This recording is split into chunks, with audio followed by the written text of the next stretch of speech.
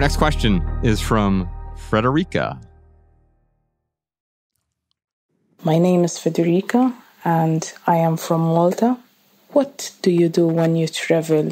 Do you stick to photos or videos only, like one of the mediums? Or do you incorporate both? The reason I'm asking is because in the previous years, whenever I saw something interesting, now this could be locally or abroad, like for example, a landscape, I used to take a picture, but also capture a video. Now I'm looking back at all those memories, I guess you can call them, and I'm finding duplicates. The thing is, I don't want to experience the same thing in the future. So I would like to know what you guys think about it. I have 2 rules around photos when I'm traveling. 2 rules for photos when I travel.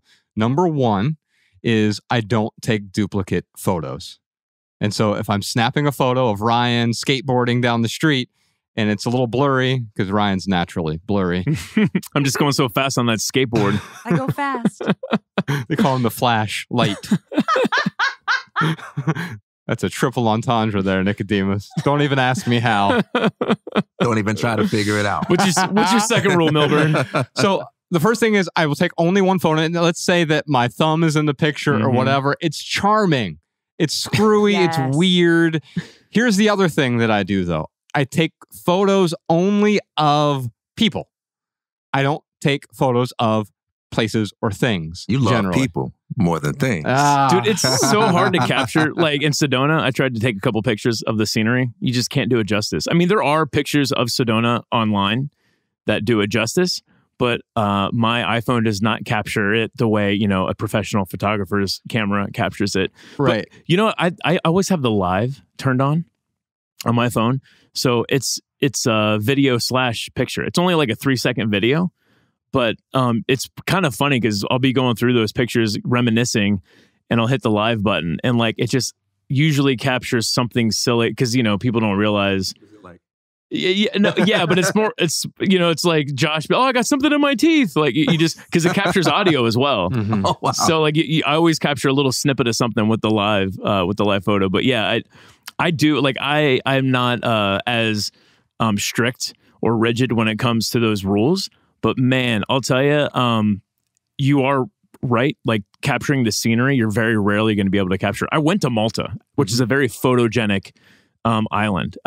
Literally, Mariah and I were like planning a little trip, and I was like, "Where's the warmest place in Europe in September?" And Malta came up, and I'm like, "What the heck is Malta?" Like I hadn't even heard of it. Yeah, so I was like, "Well, that's where we're going because I've never heard of it." And they got some like really old ancient ruins, like some of the oldest ruins on the planet.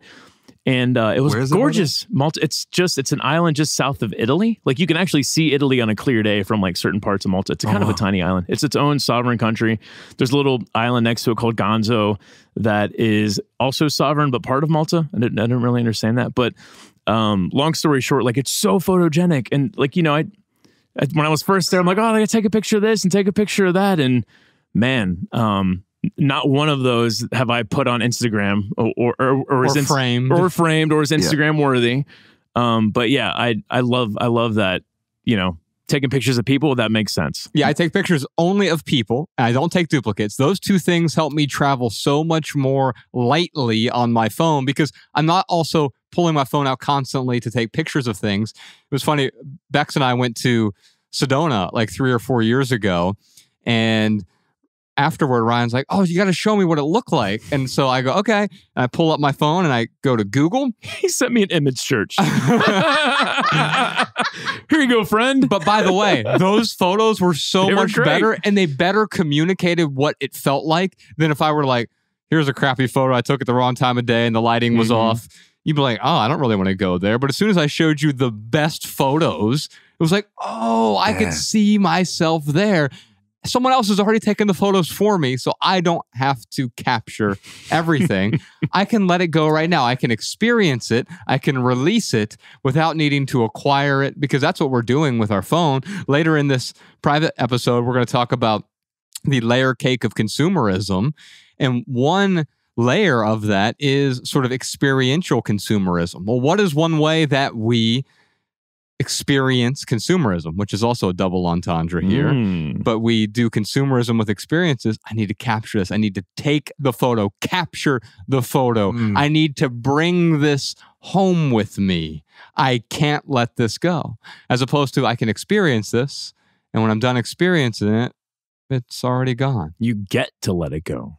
Yeah. All right. So my two rules of photo taking is, number one, never take a photo if the act of taking that photo takes you out of the moment in a way that minimizes your experience. Oh, yeah. You don't always have to choose, but sometimes you do. And when you do have to choose the present moment to be fully available to the magic of it.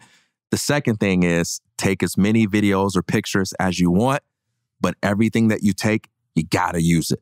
Even if you turn out not to like it, you gotta use it. So one of my things is I love taking screenshots of beautiful quotes that I see on my phone. And so if I take that screenshot, I can't just let it sit there on my phone, taking up space. I'm now committed to using it by the very act of taking it. So there may be someone I think of who might also appreciate this quote, or maybe I'll share it on social media or something along those lines. Maybe there's another site I know that uses those types of quotes, and I'll say, hey, here's something that made me think of you, you might like. If I take a picture of like a beautiful church, or I take a picture of like something at the beach, I gotta share it. And sometimes when I take those photos, I think, oh, I don't really think I want to share this. Well, go ahead and keep the commitment and share it, and we'll incorporate that awareness into the next time we take photos. And that balances the consumption with creativity. Like you said, Josh, we have this tendency to want to capture everything, to consume everything. And there's nothing wrong with capturing and consuming, but it gets out of balance when you're not creating with what you capture, when you're not taking what you consume and doing something with it that serves or enhances the life of someone else. Did you enjoy this standalone Patreon highlight? If so, you can listen to full episodes of the Minimalists private podcast available exclusively on Patreon. Visit patreon.com/theminimalists or click the link in the description. Your support keeps our podcast and YouTube channel 100% advertisement free.